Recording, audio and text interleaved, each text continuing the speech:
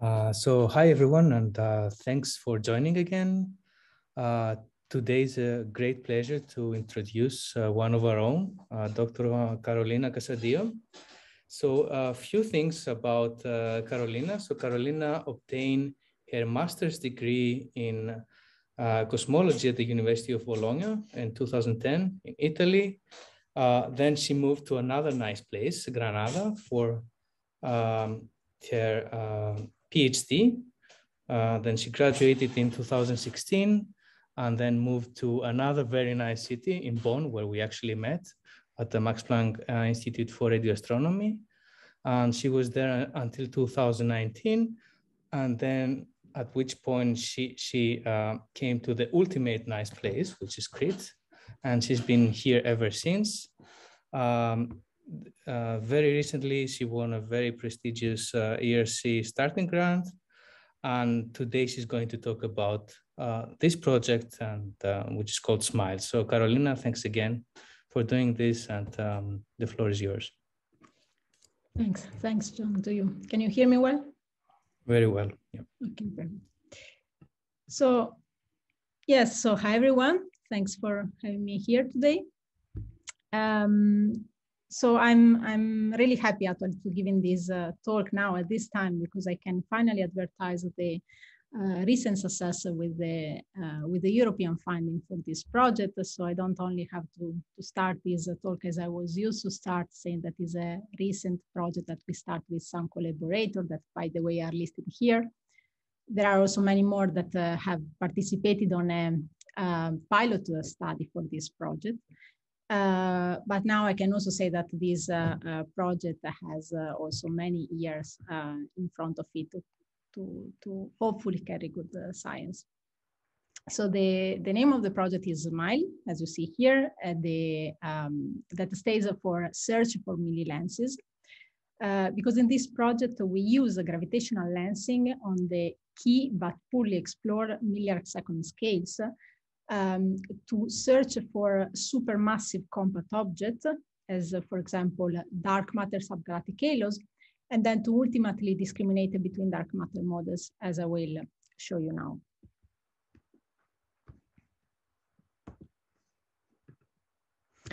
So let's start saying that we know very few about our universe, and if we know something, is that it's mostly made of unknown, that roughly the 95% of the total energy content of the universe is made of unknown forms of energy and matter. And that in the standard cosmological model, this matter is in the form of cold dark matter particles, therefore the lambda CDM models, where particles are non-relativistic at their origin and they are collisionless. This matter makes up roughly the 84% of the total matter in the universe. But because of the elusive detection of this particle on one side, and because of the inability of the lambda CDM model in explaining the formation of all possible scale structure in the universe on the other side, then there are still many viable dark matter models on the table of discussion nowadays. And some of them have been actually created just to solve these lambda CDM paradigm issues. Here I listed some of them.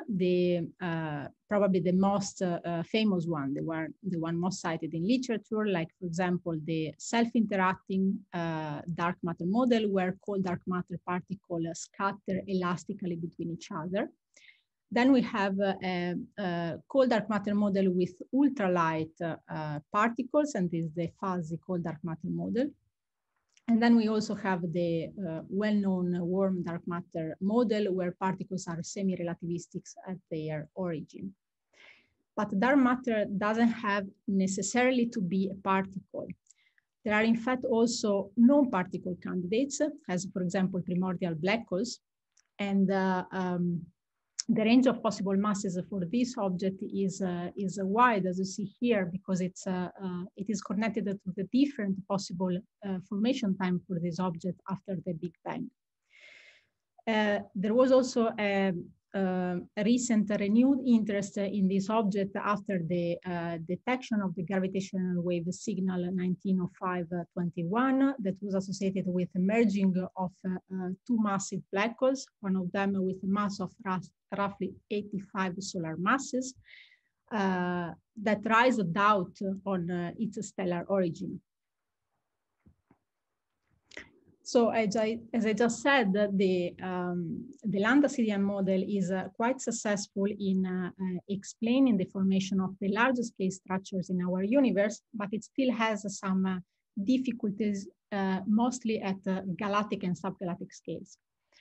And for example, at subgalactic scales, it predicts a number of dark matter halos that is far above the observed number. Moreover, the density profiles of these dark matter subgalactic halos seem to be different from the predicted ones. And this is exactly what you have in this plot here, where you have density profiles of a large number of dwarf galaxies from this in the green point, from the Little Things survey published in O et al. 2015.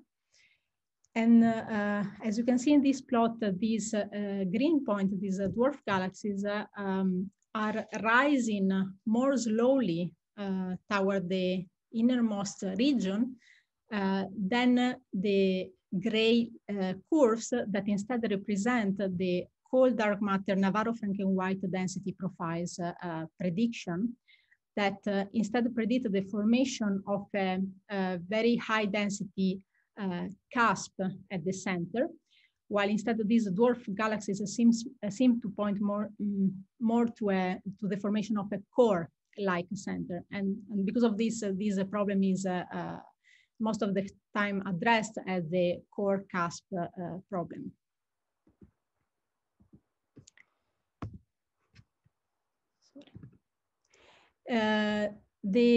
In any case, it's exactly at these subgalactic scales where different dark matter models make very different predictions on the expected number of dark matter halos, as well as on their density profiles. And what you have, for example, in this plot is the power spectrum of baryonic acoustic oscillations for different scales and different masses on top. And the gray shade area is highlighting exactly these subgalactic scales. The blue curves instead are for different dark matter models. And if we focus, for example, on the solid line, that is the cold dark matter model, and in the dashed line, that is the warm dark matter model, we see that the warm dark matter model has a cutoff around 10 to the 8 solar masses. And this means that if the warm dark matter model is the correct one, then we shouldn't see structure below these roughly 10 to the 8 solar masses in the universe.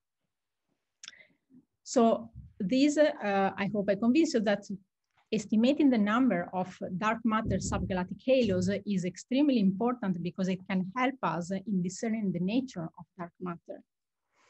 And so if this is so important, why this number hasn't been constrained before? Well, mostly because these dark matter subgalactic halos are very hard to be detected. Here on the right, you have a beautiful image showing you dwarf galaxies spanning 6 orders of magnitudes in stellar masses, from the most massive one and brightest one at the top left to the less massive and the faintest one at the bottom right. And these last one are only detectable in a volume around the Milky Way. And you can already see from this picture how difficult it is to observe, so through optical frequencies to detect these dark matter halos at subgalactic scales. And this because being small and being more dark matter dominated, they are extremely faint. Moreover, this applies to those dark matter halos that are massive enough in order to form galaxies, because below some in 10 to the 8 solar masses, we don't even expect them to form galaxies. Therefore, they are dark. And at this point, for this object, the only way we have to detect them then is through the gravitational effect that they exert on ordinary matter, therefore using gravitational lensing. But for a dark matter halo, in order to make a strong lensing on a background source, it needs to have a certain density, a density that is above a certain threshold. And we can, to some extent, parameterize this density using this parameter here, the concentration parameter, that is the C you have here in the y-axis, that tells us how concentrated toward the center is the mass in a dark matter halo. And in this paper of Wang and collaborator in 2020, they have been investigating in detail this concentration for a sample of simulated dark matter halo for different masses versus their masses. And this is exactly what you have in this plot. So then the result, what they obtain, is that, as you can see here, the concentration of dark matter halos at subgalactic scales, that are the scales delimited by this orange line, is far above for example, the concentration instead of galaxy cluster dark matter halos. And since we know that galaxy cluster, as well as galaxies, for example, are dense enough in order to make strong lensing on background sources, then this means that at least the course of these dark matter halos at subgalactic scales should be able to make strong lensing on background sources as well. And so being so highly concentrated and having small masses, then we can approximate these dark matter subgalactic halos with point mass lenses. And in the gravitational lensing theory, we know that the point mass lens split the image of the source in the background into two lensed images whose angular separation, if the source and the lens are at cosmological distances and for order of magnitude precision, it should depend only on the mass of the lens.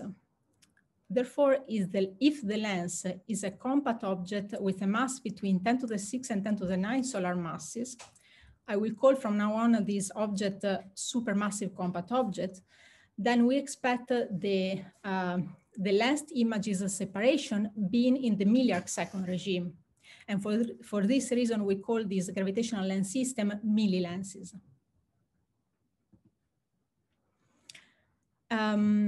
So then the direct observable of MIlli-lensing are supermassive compact objects which have a surface mass density above a certain threshold. That is the one that is shown here, as I anticipated before.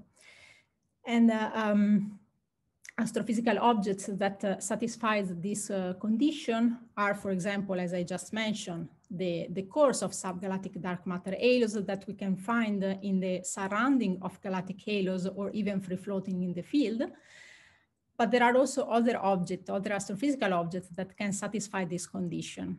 And these are, for example, the supermassive black holes at the center of galaxies, as for example, the one that we find in active galaxies, or even primordial black holes that, as I mentioned before, they are considered by some model a major component of the dark matter.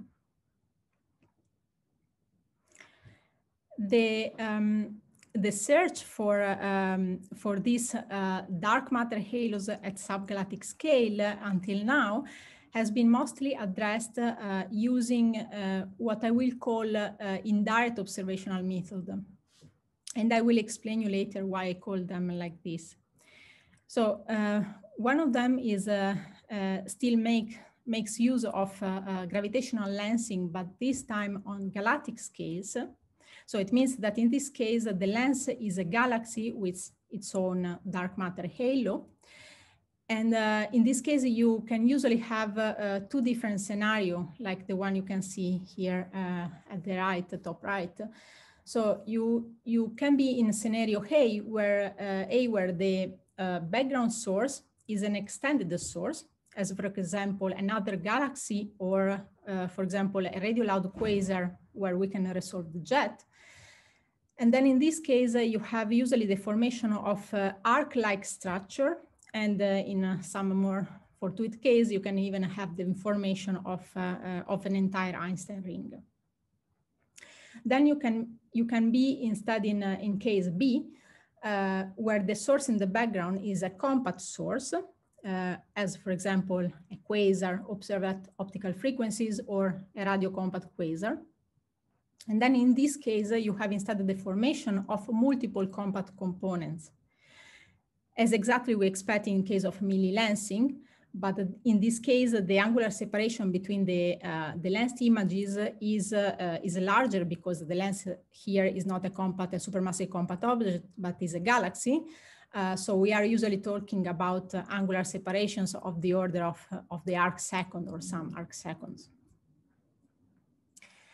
And since in gravitational lensing, the position and the magnifications of the lensed images are related to the lens mass distributions, then this means that any anomaly in these physical quantities may tell us about the presence of an extra mass contributing to the gravitational potential of the lens.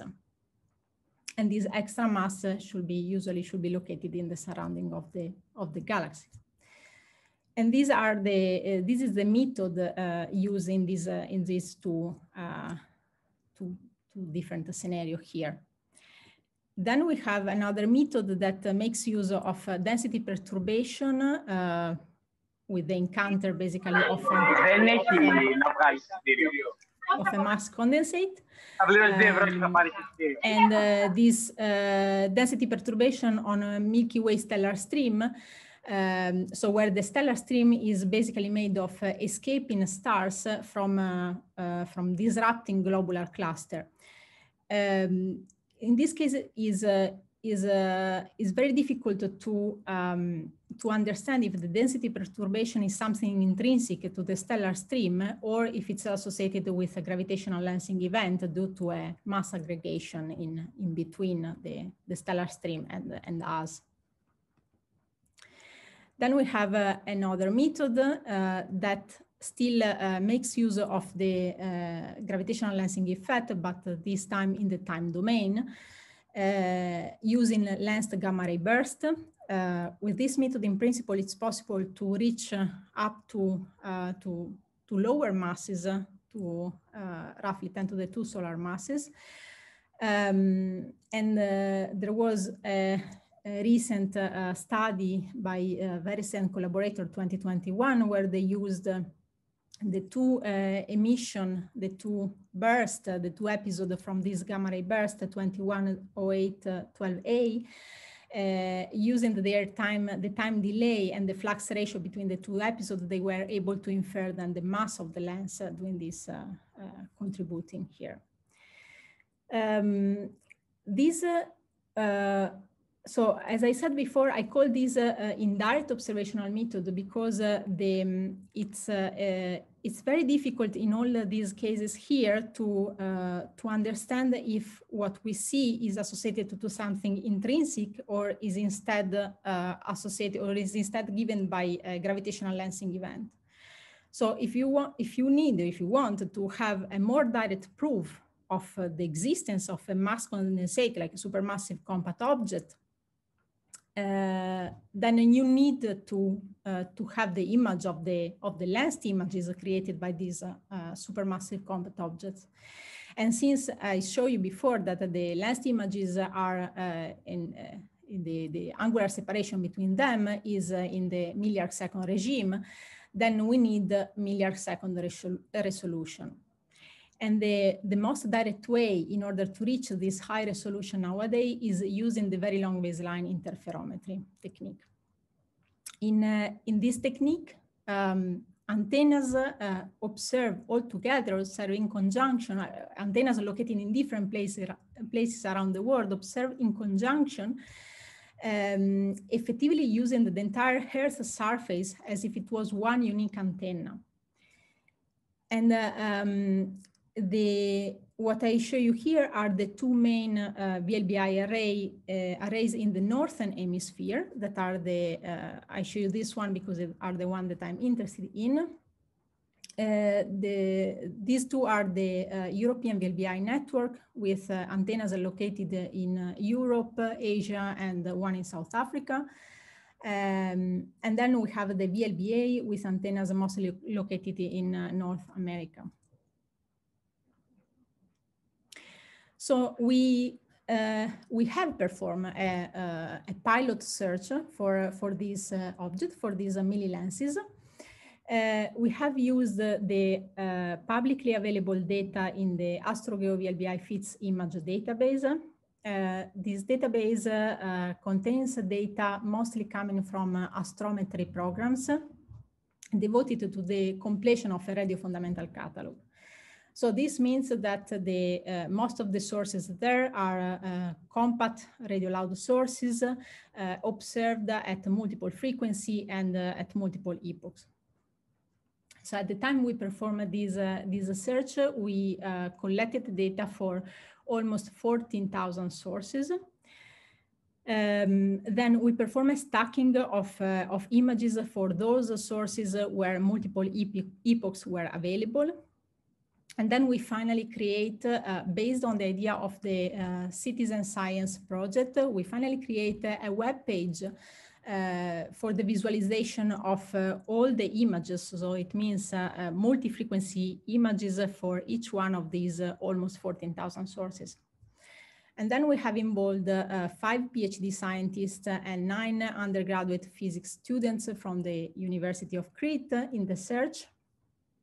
And we have asked them to possibly mark as a possible MIlli-lens candidates sources that were displaying a multiple compact component in at least one observing band, and instead to mark as non-lens sources that were clearly showing a corejet-like structure, like the one on the right.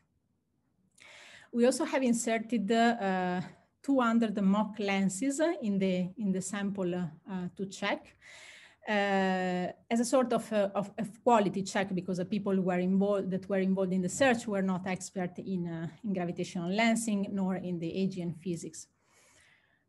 We have created these mock lenses, basically faking the emission of a secondary component and inserting it in any place within the field of view of the source, as you see here at the bottom. And after this first step of visual inspection, we found that 8 of them were missing. But fortunately, 6 of them were missed by 2 persons in particular. So then we inspected all the sources inspected by these 2 persons that were roughly 1,000.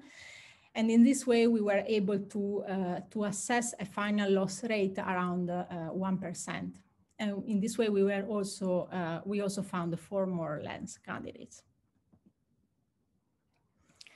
Then we perform 2 more steps of these visual inspections, this time involving experts in either gravitational lensing or AGN physics. And at the end of these final visual steps, we ended up with 59 MIlli-lens candidates. Then, as a last step, we filter sources based on the surface brightness preservation criterion. We know that in gravitational lensing is an achromatic effect that should preserve some physical quantities, and one of them is the surface brightness of the lensed images. This means that a secondary weaker component should be smaller than the primary brighter component. So then we used an apparent surface brightness ratio lower than 7 between the putative lensed images to then finally obtain the list of the 40 most probable MIlli-lens candidates. And then we published this list in a recent publication that you have here. So there you can find the list that you also have here of the 40 MIlli-lens candidate. Here you have an example of the type of images that you have in the AstroGeo catalog. You can find the images of all these sources in the AstroGeo database. Just as a reminder, so all these 40 sources have multiple compact components, as you can see from these images, in at least one observing band, and they have an apparent surface brightness ratio between components lower than 7. Then we also used spectral index information to suggest the two most possible MIlli-lens candidates, based on the fact that the putative lensed images have similar flat spectral indexes. And why this is important? So the fact that they have a similar spectral indexes is important because, as I just mentioned, the gravitational lensing is expected to preserve some physical quantities, which are the surface between lensed images, so which are the surface brightness, the flux density ratio at the same frequency within epochs, and flux density ratio between frequencies that translate into the spectral index. Moreover, the two light rays forming the two lensed images have different paths, and these introduce a time delay between the two lensed images. But since this time delay is proportional to the angular separation between the lensed images, and in MIlli-lensing we have angular separations that are very small, they are of the order of the milliarc second, then this means that the time delays in MIlli-lensing are very short, and we can basically forget about them. They are of the order of, they are less than a day, some tenths of second or hours, but in any case, less than a day. And this is important because it means that the flux density ratio or spectral index measurements are not affected by time delay. However, for the spectral index measurements, we cannot discard the possibility that the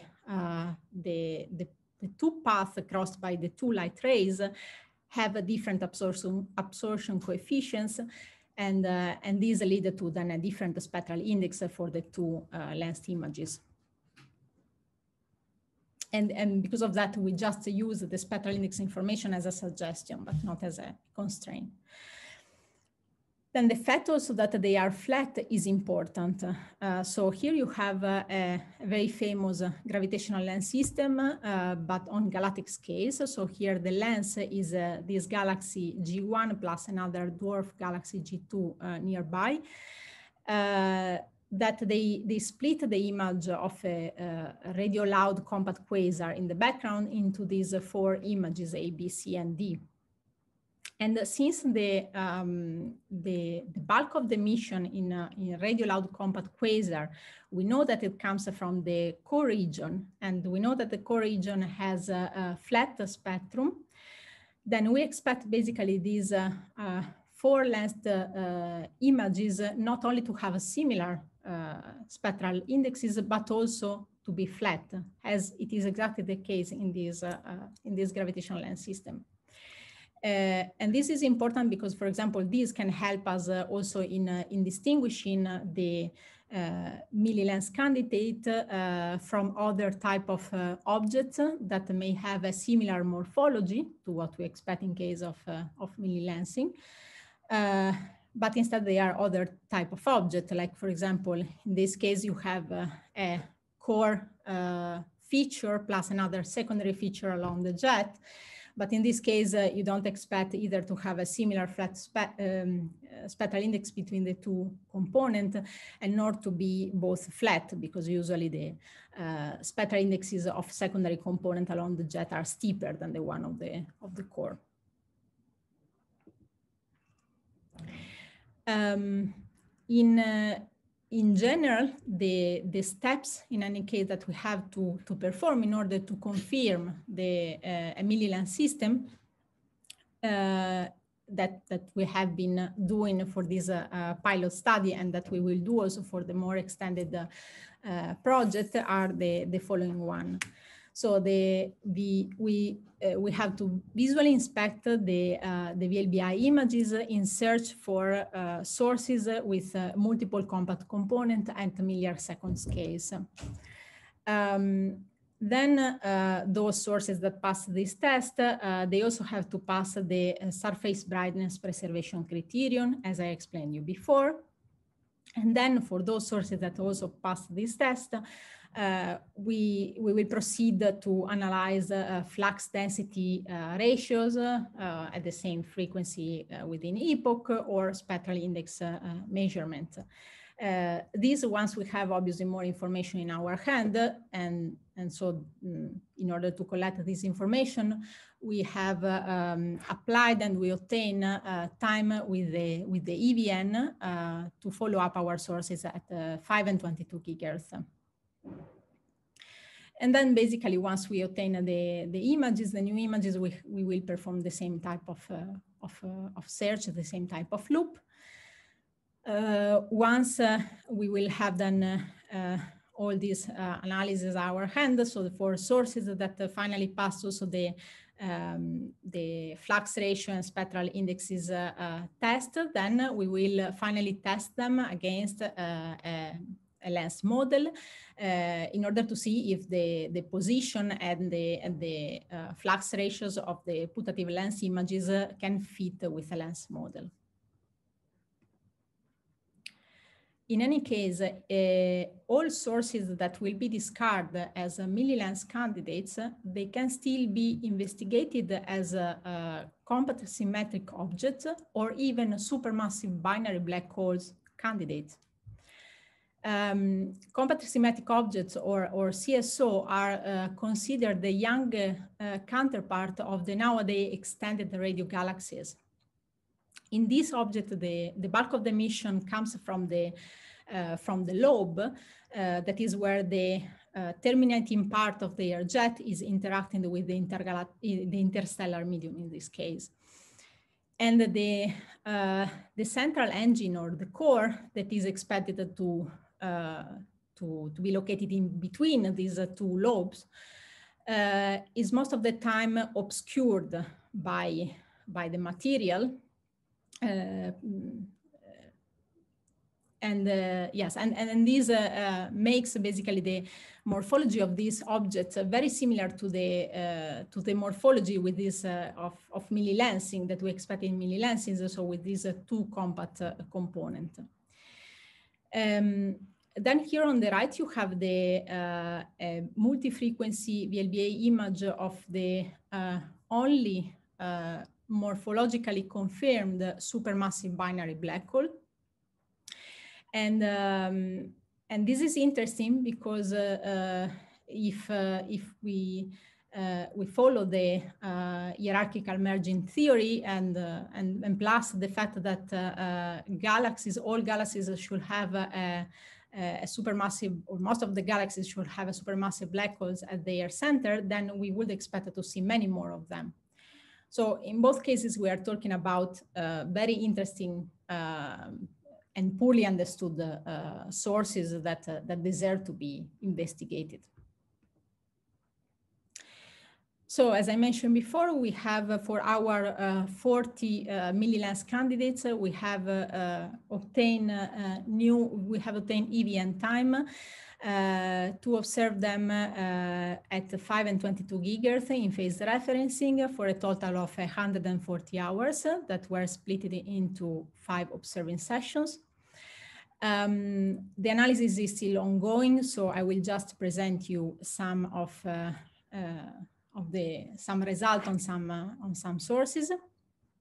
So this source J0527 plus 1743 still in our new EVN 5 gigahertz observation shows this double compact feature morphology. it still passes the brightness preservation criterion. However, we were able with our new image to discard the third compact feature that you see at the astrogeo epoch in C-band as a possible artifact. And if we measure though the flux ratio between components at the two closest frequency, we see some discrepancies.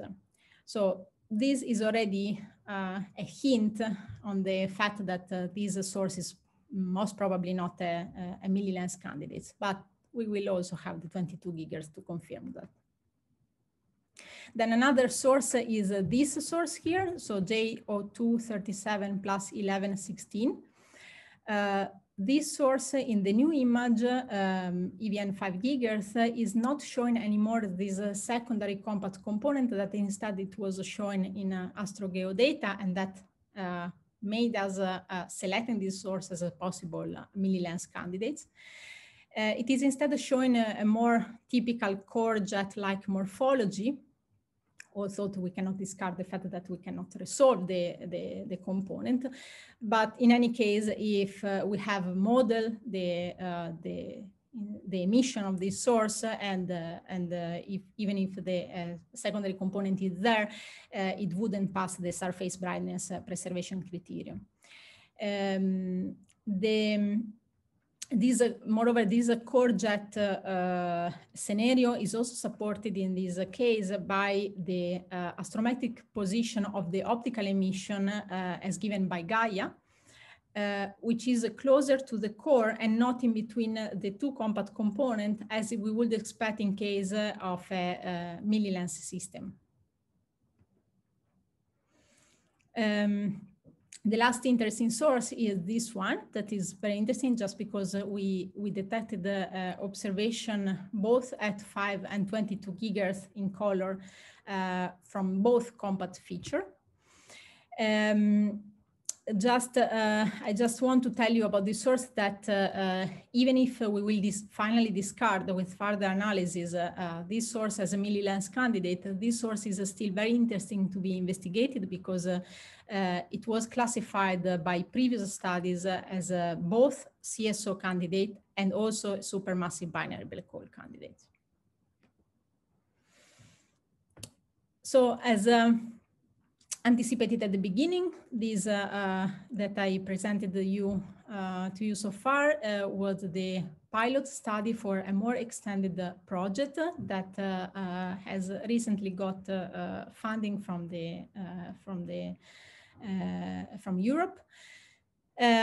This project, in this project, we plan to apply the same type of search for MIlli-lens system, but using a complete sample of almost 5,000 radio loud sources and using VLBI observation.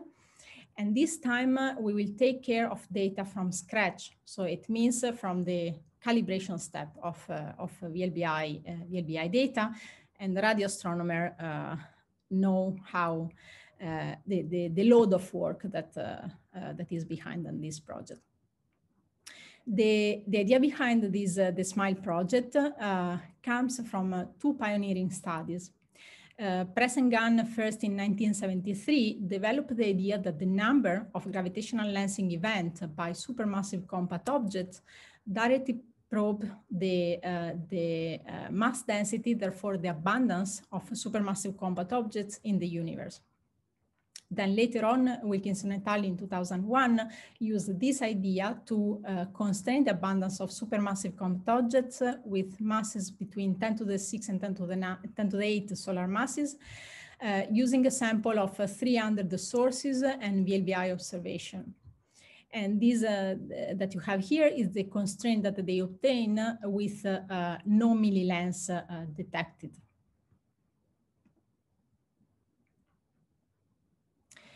With the SMILE project, we will instead constrain the abundance of supermassive compact objects with masses between 10 to the 6 and 10 to the 9 solar masses, with more than an order of magnitude better precision than in Wilkinson et al. 2001.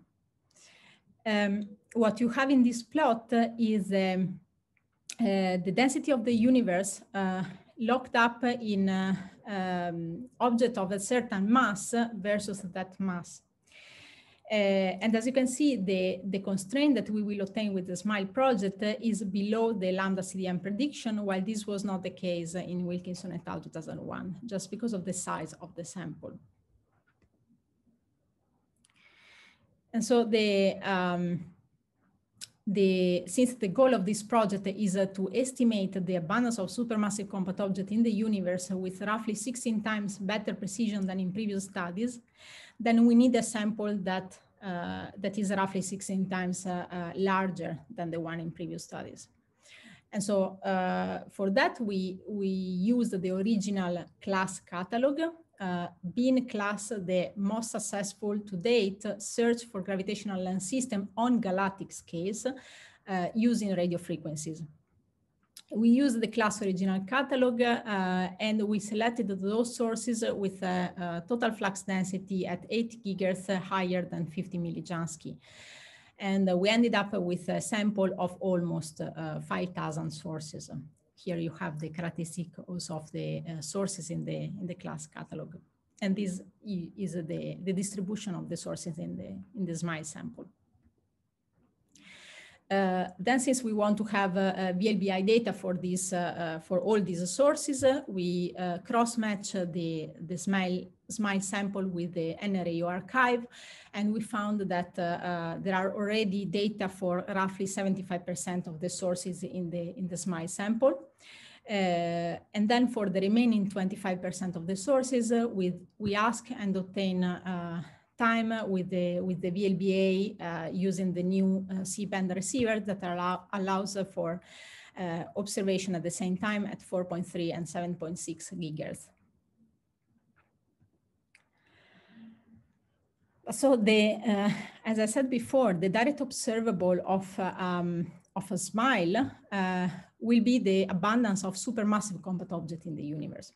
But since we are interested in a particular type of supermassive compact object, which are the dark matter halos at subgalactic scales, then we need to know what is the expected number of these dark matter halos coming out from the SMILE project. And this number is it depends on both the density profile of dark matter halos as well as on their mass function, which in turn they depend on the dark matter particle properties. Plus, these also depend on the experiment, mostly on the sample size, and SMILE will have the largest sample ever for this type of search.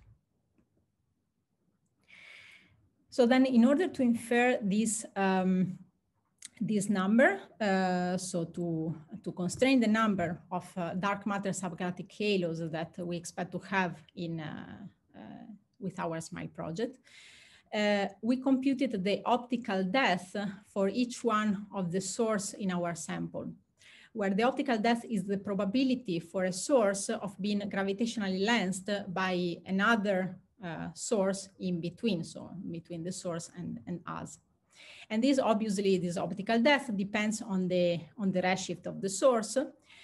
So we need then the redshift of the sources, of all the sources in our sample, and we have redshift information for roughly 2/3 of our sources, and for the remaining 1/3 we consider a similar redshift distribution. Then this optical depth depends on the number density, that is that in turn depends on the density profile and the mass function of dark matter halos, as I said before. So then this is the parameter that is different for different dark matter models. And then it depends also on the lensing cross-section, that in turn depends on the mass of the lens and on the redshift of the lens and of the source. And then finally, it depends on the lens path, that in turn depends on the cosmology used and on the redshift of the source. So we have computed then the optical depth for for each one of the source in our sample, and then basically summing over them, we obtain the number of expected dark matter halos, the subgalactic scale that we can detect through MIlli-lensing. And this is what we obtained. So the number of dark matter subgalactic halos that we expect in our SMILE sample, if the warm dark matter model is the correct one, is 0. But this is because of the cutoff that I show you at the very beginning of the presentation. Then we computed also this number for 3 cold dark matter models, which have very different density profiles. 2 of them have density profiles that comes from theoretical prediction and body simulation. And in one of them, instead, the density profile is derived from observation of galaxy cluster. And as you can see here, we have quite a different number for the different cold dark matter model with different density profiles. And this immediately tells us that that the SMILE will allow us to robustly discard some dark matter models depending on the outcome of the search. And why this was not possible before, as I anticipated before, just because of the size of the sample.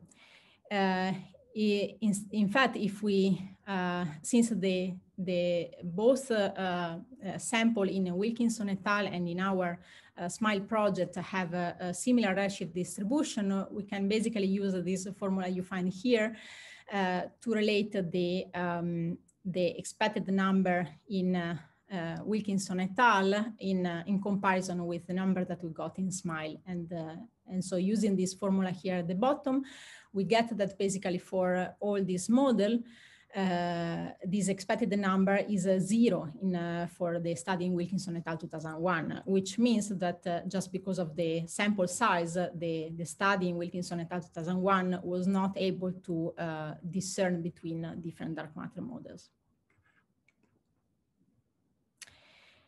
And so now I think I'm quite in time. So just let me use 1 minute to advertise the opening soon of 2 postdoctoral researcher and 2 PhD student position here at the Institute of Astrophysics 4th in Crete. So the candidates are expected to work mostly on the data calibration at the beginning of very long baseline interferometric data, and to possibly try to automatize this process. So also good skills in programming are kind of required. For more information, you can visit this link I leave you here. And so if you are interested in this project, if you consider it excited as I do, then come to join us in this project. So thanks. I think I can stop here.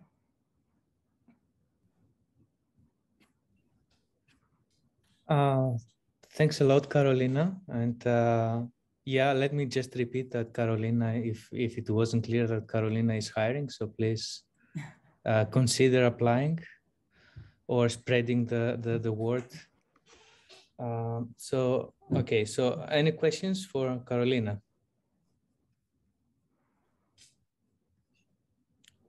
I can start, maybe. Sure.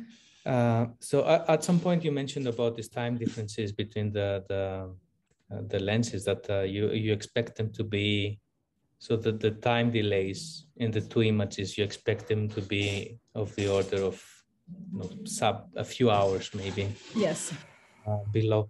So I was wondering has anyone looked into detecting this supermassive compact objects with fast radio bursts? Has anyone done any sort of calculation for the expected rates or anything like that? Yeah, for expected masses also. I don't know, actually.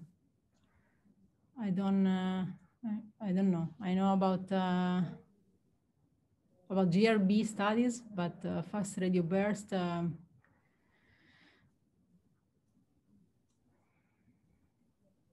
don't know. Okay, maybe that's something to look in. Yeah. To look into, because then you get like super high precision. You get millisecond precision if you detect two images. But anyways, that's, maybe we can take this offline. Yeah, it is interesting indeed. I mean, working this in the time domain gravitational lensing as for the GRB. The only problem there is, as usual, that is you are using a kind of an indirect method, so it's kind of difficult to be sure that the two bursts are the same, just associated to a gravitational lensing event, and not instead something really coming from the source itself. Indeed, yes. Yeah. So Vincent, please go ahead. Hi, thank you. Hi, Vincent. Thank you for your very interesting talk and full of explanation. I actually had a question regarding this time delay. You mentioned that because it is below the day scale, then it's not a concern for your observation. But that means that the time exposure, in a way, of your experiment is larger than a day, is it? Yeah, it's just because of the radio observation are usually. So they are averaging things through time, is it? Yeah. Okay. Okay, good, thanks. I still have another question or comment, but I see that others do also, so maybe I can speak later. We do have time, so please go ahead, Vincent. Oh, okay. I had another question when you mentioned this criteria about this conservation of the mass, so the surface brightness. Yeah. So for well, I think well, I don't know. It's a more question or a comment, but during my master thesis, we looked into gravitational lensing, and when we consider unresolved observation, it is seen that you have an increase of magnification is increased in one of the images just because you don't resolve it, right? So you have a point, let's say, that appear brighter. So assuming that your surface brightness is constant in the two images means that you fully resolve them, I think. Maybe I'm wrong. But then if what I think is true, I have the question. My question is, can we really suppose that the images from VLBI are resolved? I mean, you were showing those figures where we see the blobs of the light, but we also see the point spread function, which is not very small as compared to it, is it? Yes, yeah, thanks for the question. That's a very good question, actually. It's so indeed, I mean, to have a reliable surface brightness measurement, you need to properly constrain the size. So you need really to resolve the structure. Otherwise, if it's not resolved, you cannot properly get it. But where usually in VLBI imaging modeling, let's say, or in the analysis of VLBI data, we don't work on the image plane, and the same as applied for this study here. We usually model visibilities, and so what you usually see in the images there that you consider as a PSF, that is the beam, or the clean beam is not exactly giving you the size or the smallest size that you can measure of a source that you can measure. Modeling visibility you can usually reach, okay, depends very much on the signal to noise ratio of data, but let's say that on average, people are considering something in between. You can have reliable detect structure that are like 1/5, if not 1/10 of your beam.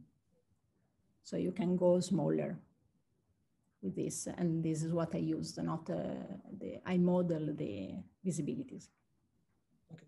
So when you say that the 1.6 plus or minus 0.2 is not, it's an evidence that this is not a MIlli-lens candidate for one of the nice object, you're pretty sure about this statement. I mean, the flux ratio, the difference in flux ratio, you mean? Yes, the difference in flux ratio is robust against resolution effect or whatever. Yeah, theoretically, yes, they are resolved, the component there. Yeah. Okay, thank you. Thanks, Vincent. So, Konstantinos, go ahead. Hello, Carolina. Congratulations again for the ERC and for putting yet another smile in the institute.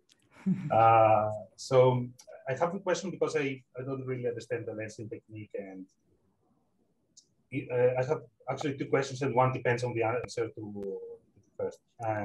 So are you able to constrain directly the mass or the distance of the source? You have the redshift, or is there an interplay that you may have contamination from local sources and you cannot discern it from your cosmological origin sources? The mass of the lens. The lens, that is the one that we are interested in. Yes, in principle, the lens modeling gives you this because they both, as I said, both the position and the magnifications of the lens images depends on the lens mass distribution. The distance is something that you should have to plug in order to get the modeling.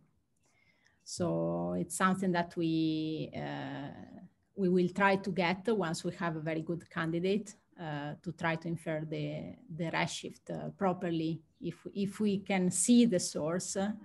Otherwise, people usually estimate or consider something like that the lens is in halfway in between you and the source.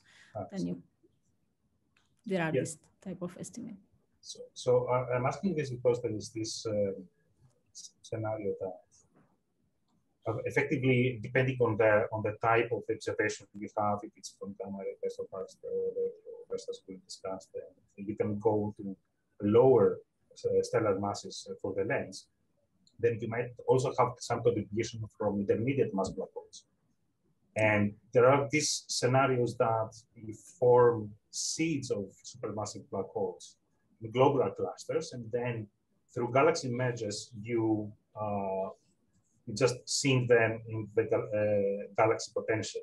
So it might be possible that you're going to have, if this scenario is viable, that you might have some lower mass candidates that are not coming from cosmological origin, not primordial mass black holes, but they are coming from cluster evolution. Do you think that this is a possibility?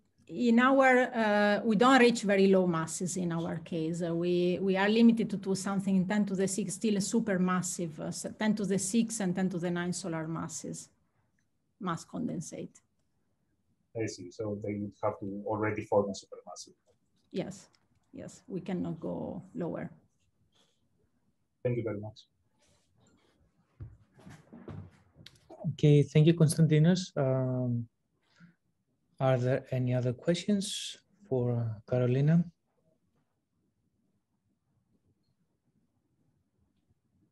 Actually, I do have a short one. Are there any good binary black hole candidates in your sample? I don't know, to be fair. But you will get multiple epochs, right? For some of the sources, so that would be another like side product, I guess.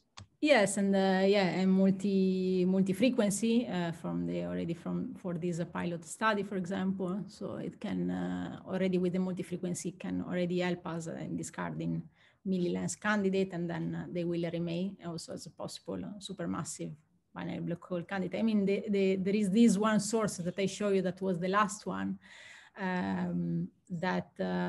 where we detect emission at 5 and 22 gigahertz, so already interesting for that. That was classified as a CSO and also supermassive binary black hole candidate. So I expected some of them still, being possible candidate.